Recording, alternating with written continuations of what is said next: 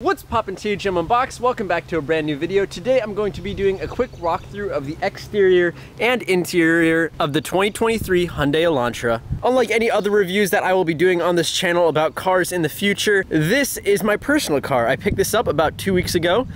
This is the 2023 Hyundai Elantra SEL Convenience. I'm first going to show you this in the shade, and then I'll pull it out into the sunlight so you're able to take a different look at it. I did do a couple aesthetic modifications. I put a little badge cover on this just so it's blacked out. Originally this comes chrome. This is what the front grille looks like. On the SEL Convenience, this is used as the radar dish for the automatic stop-go cruise control, which is extremely helpful and really cool when you're driving. I'll be showing all the tech features in an upcoming video, so make sure you subscribe and check out for that. These are your headlights, stock from the factory. They come as incandescents in the SEL model. However, there is a LED daytime running light strip, and it is separated into these two segments, and it looks really awesome during the day and also at night when the headlights are on. There are so many different shapes and curves on this car. You can see right here, this is a pass-through for air, and it is actually functional, so air does go through that while you're driving into the wheels. On the brand new 2023 models, the SEL Convenience comes with 17-inch sport rims. In the past two models, the 2021 and the 2022, these were actually blacked out rims, and they did not look like this. I'm happy I was able to get these ones because they absolutely look awesome. Moving on to the side of the car, these are the paint matched side mirrors. There are no LED functions like the turn signals in this model. That only comes on the Limited and the N line. However, there is a blind spot indicator on the side. I also added a blind spot mirror, and I'll talk about that in a couple minutes once we're on the inside of the cabin and why I put that on. On the side, there are little buttons, and this is how you unlock and lock your car with your key. Hitting it one time will lock it, and to unlock it, you have to hit it again, and now it's unlocked. On all my other Volkswagens that I have and my family has, it's kind of nice that you're able to put your hand under and it automatically knows when you're unlocking it, and then there's no button, you just tap the side and it locks it. So that's something I wish Hyundai was able to add, but unfortunately it does not have that. It just has that single button. So it can be a little confusing when you don't know if the car is locked or not. Looking at the side of this vehicle, once I pull it out in the sun, you're able to see the lines a lot better, but it looks absolutely amazing. It is such a unique body shape. There are multiple curves and angles that go together right in the front part. So let's go around the other side and hopefully we'll be able to take a look at that. Oh, it looks absolutely amazing, like a diamond or something that was cut from the earth. It's really cool. Going around to the back, which is honestly one of my favorite spots, it looks so amazing. Unfortunately, there are a lot of water spots. I got the 2023 in black, the inside and the outside, which is really prone to water spots. I actually just washed this earlier today and it still has water spots, so I'll be having to take a second chance at that. These are what the turn signals look like and the brake lights. Unfortunately, they are all halogen lights. Even the third light right up here, this is a halogen. However, I will be replacing those in the near future. I did already do an upgrade on this car, which you can check out on my channel, TJM Unbox. I did replace this middle bar with an LED full bar like the Limited and the N-Line have, so make sure you check out that video. That does not come stock. Elantra is spelled out in this chrome text. I did black out the badge in the back as well. You can also see the little camera right there. That is your backup camera. Another unfortunate thing about this car is there are no backup sensors on this model, which I wish they had. I like when you're backing up, when you know how close you are with something, and it makes that little chime. Unfortunately, it did not have that. Another thing I absolutely love about this car is the way that it is sloped in the back. You can see that it looks more like a sport hatchback. This really pulls a lot from the Audi A7. It definitely looks like it's a sport hatchback. And again, this is what the back of the car looks like. Absolutely awesome. That is one of the reasons I bought this over a Honda Civic, just with the shape of this car. Make sure you subscribe because I will be doing a driving with this car in the near future, showing you the speed and the power. I just put on 500 miles literally today while I was driving to film. So let's unlock it. And now it is unlocked. So let me show you the interior. It is a little bit dirty. Again, I have been driving this for about 2 weeks. I did also install some lights in here, but this is what the side of the car looks like. With the SEL Convenience, you actually have a full digital display cluster, which is super awesome. Let me hop into the car and show you guys what it looks like. So it does a little bit of a startup menu. Let me turn on the car, at least so we get some AC in here. It is really hot.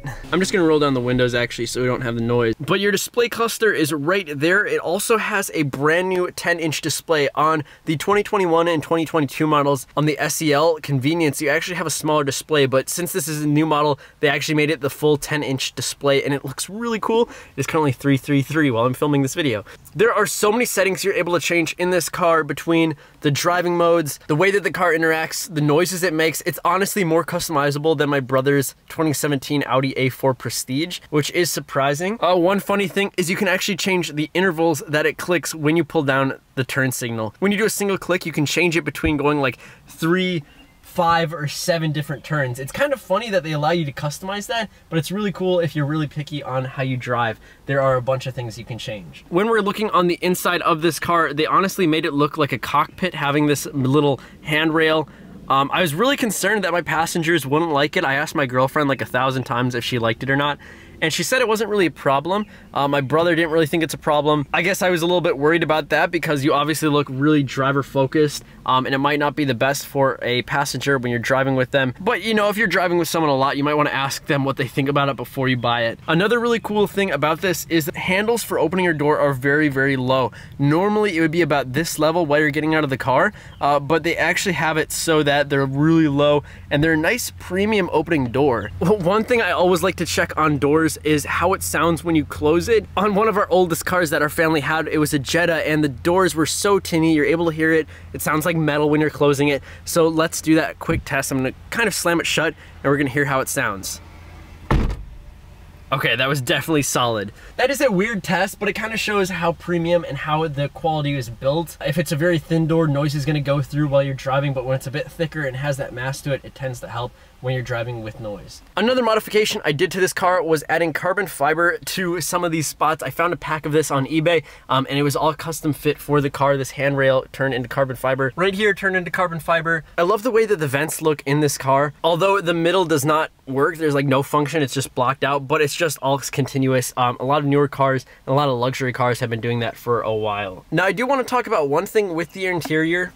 One thing I was worried about was how the audio sounded. I was really worried that the speakers wouldn't be the best because with the limited edition and the N line, you actually have Bose speakers, and I was really wanting that because I thought that would be the best audio, and I was worried that the standard audio in this model and the SE model wouldn't be that good. But I will tell you, it actually sounds pretty solid, like surprisingly good. It's really crisp. Even when it's higher and louder, it still sounds really crisp, so I really appreciate that. I will be doing a test of the audio in an upcoming video. I apologize that I keep saying that, but this video is just supposed to be a basic walkthrough, and in an upcoming video, that's where it's going to be way more specific on features. So you have to subscribe and look out for that. Just because there's so many things that I have to talk about, I really needed to be organized. This is just a general impression. And these are what the back seats look like. I really haven't had any people in the back seats yet, but they look really roomy. I've sat back there a little bit when I first got the car, and the seats are really comfortable, same as these. However, one thing being said, they are not ventilated, so it can get a little bit hot while you're driving for a while, but that's to be expected at this price range. One unfortunate thing with everything in this car is they all come with incandescent lighting, which I don't really like. However, I have started to replace them.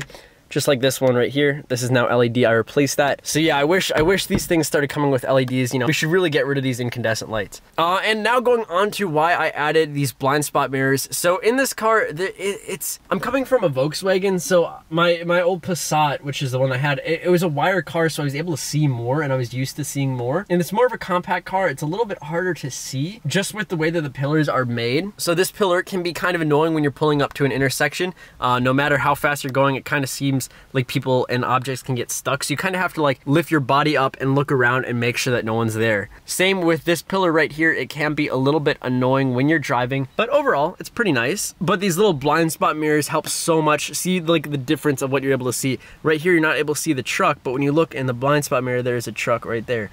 So it just helps for parking as well, since you don't have those backup sensors. So I'm gonna drive this car out into the sunlight so we're able to get a closer look at those angles of it, and then we'll close off this video for now.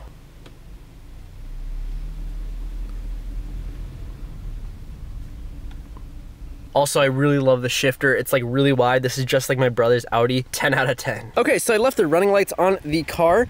You can definitely see how nice it looks. This is the, I think it's Phantom Black is what this color code is. on the new 2023 models. And now you're able to see the diamond shape pattern on this car. Black really hides that look. I think if you had a silver version of this car, it would show more of those curves on the metal. So keep that in mind if you want these diamond shapes to pop. So here's another angle. You can definitely see it now. It also falls into the back. You can see a lot of these angles. And then again, this is what the back of the car looks like. Absolutely awesome. I love that sporty hatchback style. And this is what the side looks like. Let me know what you guys think and if you're excited for the next video that I will be doing on this car. If you have any questions and other comments, make sure you comment them down below so that I'm able to address them in the upcoming videos. I'll catch you guys on the next one. Take it easy. Peace.